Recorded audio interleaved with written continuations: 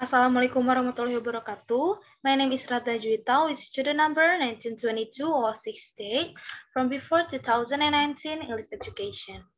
So today for English for Tourism assignment, I would like to tell you about very nice attraction and itself.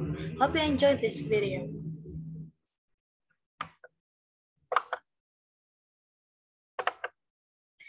Verona is one of the most romantic and beautiful cities in Italy. So splendid was medieval Verona that its reputation alone inspired Shakespeare to set the place here. There are plenty more to see and explore, with Verona being easily explored on foot and sites of historical interests found at every turn. The small old city, conveniently looked by the edge by the Adige River, is a perfect place for an Italian weekend break filled with history, culture, food, drink, and a bit of shopping. Verona have plenty attraction. Uh, so there are Juliet's house. Juliet's house is one of the main attractions of Verona with the most famous balcony in the world. Every day, crowds of people make their way through the narrow archway into the courtyard to admire and photograph the famous balcony. Couples of all ages wear eternal fidelity here in memory of Shakespeare's play Romeo and Juliet. Those who enter the courtyard of Juliet's house for the first time will be struck by thousands of small scraps of paper which cover the floor to the ceiling.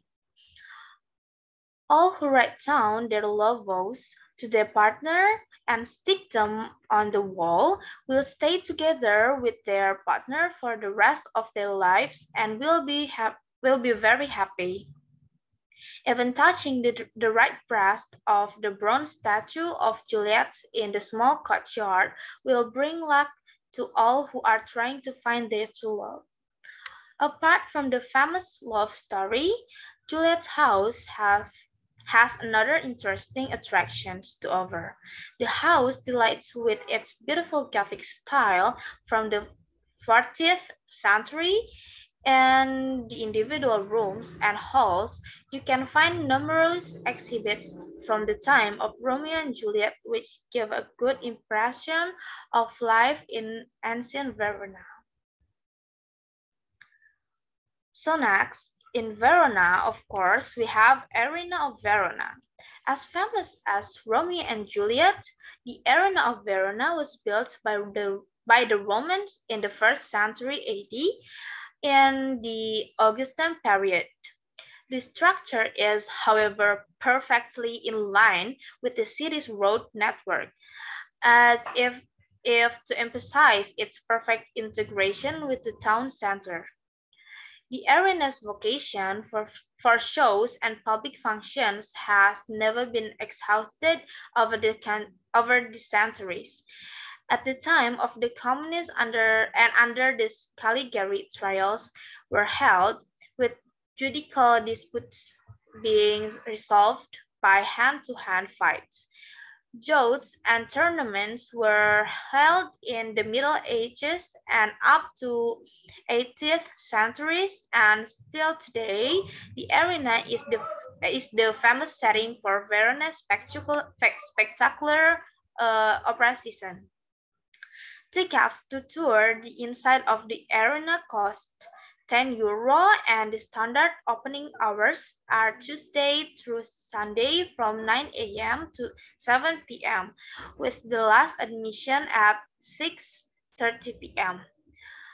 Opening hours can be reduced when preparations are being made for events. Last but not least is Palazzo Barberini.